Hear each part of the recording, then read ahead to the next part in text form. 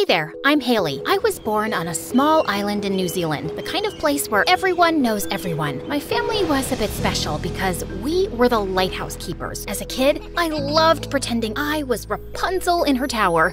Little did I know, I'd start feeling as trapped as she did. Before I continue, please like and subscribe. My parents broke up soon after I was born, and Mom left to follow her dreams and became a very successful actress. She was extremely busy and never got time to visit me. Sure, she'd send me amazing gifts, but Dad basically raised me alone, and oh boy, he wasn't fun. Dad was a very strict person, and also a local hero. Years ago, he was the first to spot a ship that hit the rocks on a stormy night, and he bravely coordinated a rescue mission. Ever since, he vowed to never leave his post at the lighthouse, and I mean never. We didn't go on vacations and would only visit the local market once a week for supplies. But that didn't stop me looking for an adventure. Like one day when I was 5, we were at the market when I decided to sneak on a fishing boat about to leave port. Aye, aye, Captain. Ready to set sail. Who is this child? Of course, that made Dad furious.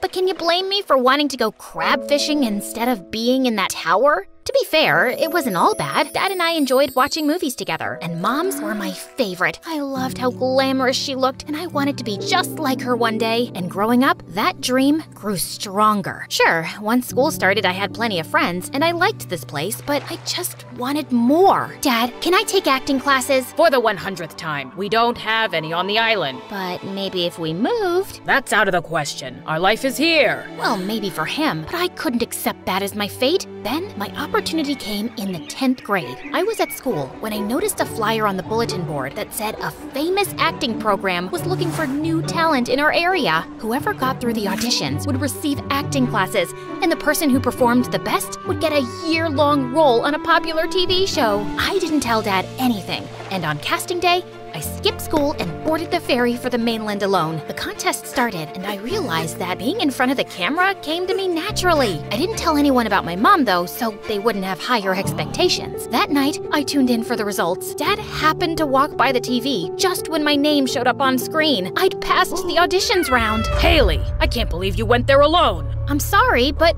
you would have never let me participate. Please, Dad, let me do this. He reluctantly agreed to let me continue, and I squealed as I hugged him tight. For the next 6 months, he went with me to the mainland for all classes. At the end of them, I was invited to a talk show where it would be revealed which TV show was about to hire me. As I was chatting with the host, suddenly, someone from the audience walked onto the stage. Well done, Haley. I knew you were going to make it. Everyone was silent, stunned to see the world-famous actress, but to me, it was just, Mom? Indeed.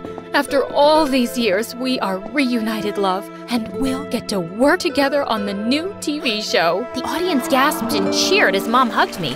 And I was speechless. I had no idea she was a part of this. I walked backstage with Mom, where Dad was waiting. Nice to see you, Celia. It's been what, 15 years? And now you're suddenly Haley's adoring mother, ready to take her away? Oh, if you're such a good father, don't stand in the way of her dreams. And can you just straighten your ugly tie? It's driving me crazy. Mom walked off while Dad looked upset. Dad, I know this is all very unexpected, but aren't you proud of me? Of course I am, love. I guess I'm just not ready for you to leave. He looked so sad, it broke my heart. Maybe I shouldn't go. No, she's right, Haley. You deserve to follow your dreams. You know where to find me. And 2 days later, I was all packed up and ready to go. After we landed at the airport, a limousine took us to Mom's house.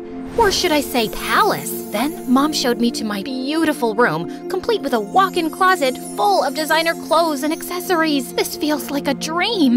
No, honey, it's your life now. Mom, I just don't understand one thing. Why didn't you ever visit me? Oh, sweetie, I wanted to so much, but there was never a good time. You don't know how hard it is to make it in this industry with no support or connections. I barely even had any money. I had to fight hard to get good roles and grab every opportunity. But now, you won't have to fight so hard because I'll make everything easier for you. I felt overwhelmed by her love and attention, and it was so cool to have the great Celia as my mom. But soon, I discovered Mom was a bit strange. All her clothes and shoes had to be arranged by color. She would schedule every minute of her day and give her staff some crazy tasks like cleaning the ceiling. She wanted us to make public mother-daughter appearances in matching outfits, and the designers got an earful if they weren't identical. On my first day on set, I went alone, feeling super nervous. My first scene was with Jake, the gorgeous male lead. He was so distracting, I kept forgetting my lines. Cut. 10-minute break, everyone. Especially Haley. I felt so embarrassed. Can you even act at all? Excuse me? I'm just saying, there are plenty of talented girls who can take your spot. If you have nothing nice to say, you do have the option of staying quiet. If you don't know how to act, you do have the option of leaving. What a jerk!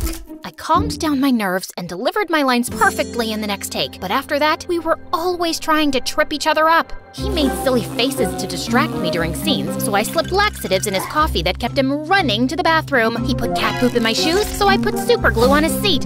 You get the gist, right? But one day, I found out it was the makeup artist's birthday, so I ordered a huge cake to surprise her. This was your idea? Yeah? Why? Did you put something in the cake? No, just wishing you ordered chocolate. Who likes pineapple cake? SpongeBob.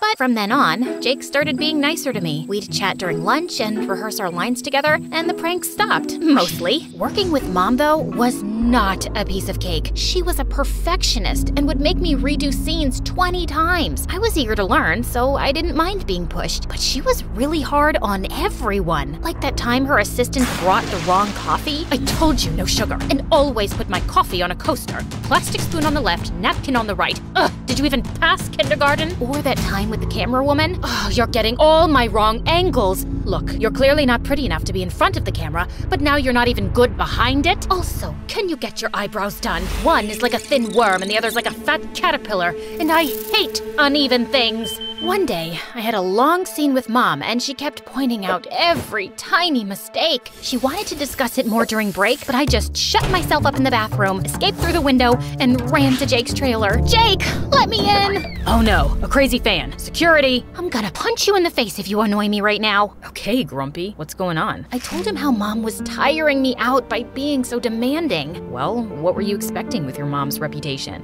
What do you mean? Your mom is famous for being difficult to work with. No one likes her because of her bad attitude. I literally had to sign a contract that I wouldn't pick fights with her, because I can't stand rude people. Hey, that's not really fair. Yes, Mom can be hard to please, but that's because she's passionate about her work. We're all passionate about our work, but we don't act bratty. You have no idea what she went through. She started from nothing and struggled alone for years. Look, I just felt a bit frustrated, so I vented to you, but that doesn't mean you get to diss my mom. I was about to storm off, but Jake stopped me. You're right, I'm sorry. You just came to vent. Maybe, since she's your mom, you can tell her to be less critical of you sometimes, because I think you're pretty you're all right. For some reason, my heart fluttered as I walked off, but I didn't take Jake's advice and talk to Mom. I understood this is who she was, and I just had to work hard to make her proud. Soon after, we got news about the ratings of our season. It was a huge success, and the studio wanted to sign us for season 2. That's great. Of course, we'll need you to double our paychecks if you want Haley to stay. You know we don't have that kind of money. Mom, isn't that double the paycheck or Haley walks? Fine.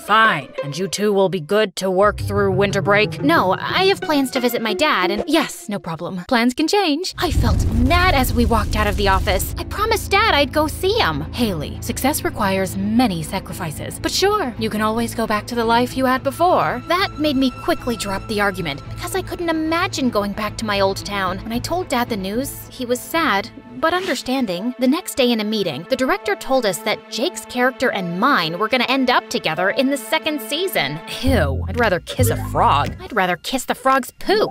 Make sure to brush your teeth that day, Haley. I'll make sure to eat garlic instead. And here I was, hoping for something more romantic. I wasn't sure if he was joking, but just then, Mom pulled me away. As we climbed into the car, she started lecturing me about not getting crushes on my co-stars, as if I could help it. Yeah, duh, I have a crush on Jake. That evening, I was in my room watching MSA videos when Jake called. Haley, are you watching the news? I turned on the TV and was shocked to see reports of a devastating hurricane that had swept over my island. I tried calling Dad, but the line was down. I was so worried, and finally, hours later, Dad called me back. I'm fine. Well, except for the torn ligament in my arm. I'll need surgery for it, and the lighthouse is damaged, and most of the town too. Dad, you just focus on getting better before anything else, okay?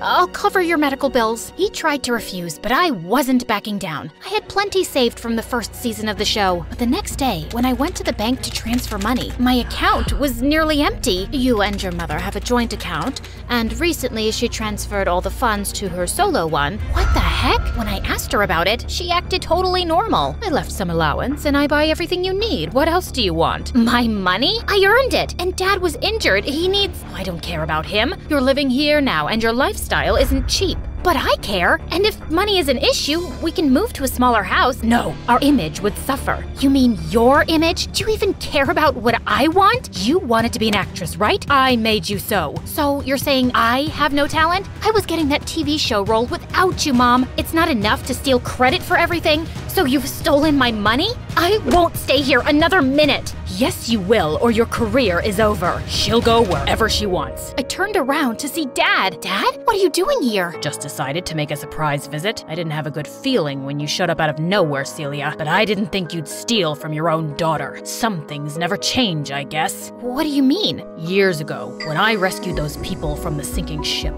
the owner gave me a huge sum of money to thank me, and soon after, your mom asked me out. She, the most popular girl on the island, finally noticed me. I felt so lucky, but then she used all my money to start her career, broke up with me, and left the moment her popularity rose. Why didn't you tell me all this before? Because I hoped she'd change and come back, and we could be a family. You really think I'd come back to the dumb, stinky village? You were always a fool. I guess I take after Dad, because I didn't see right away what a cold-hearted, selfish person you are, Mom. Dad and I left, and the next day, we were on the ferry back to the island. Seeing the lighthouse so battered brought tears to my eyes. I've been so blind.